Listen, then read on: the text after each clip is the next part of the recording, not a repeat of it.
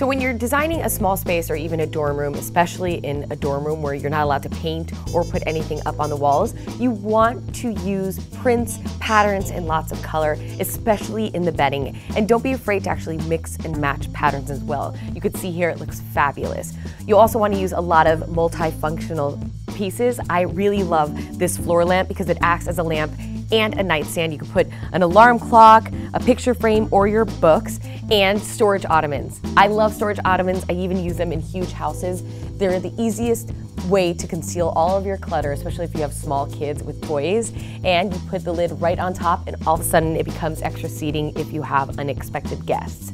Now, every dorm room or small space should even have a little table for all of your snacks and your small appliances. You can put your snacks on the bottom shelves, but when it comes to small appliances, especially in a dorm room, do not go with the black or white. It's boring. You want pops of color. This toaster is a fun color, only $15. The dinnerware also has a great pattern on it. Each piece is less than $2. Stackable and microwave and dishwasher safe. When you're designing a small space, the first thing you have to think about is function. Everything should be multifunctional and the big pieces should be neutral to open up the space. My dorm room decor was a little quirky. I had a lot of DIY projects around, but tons of color. I mean, even in my apartment now, you go in there and there's color everywhere around the house.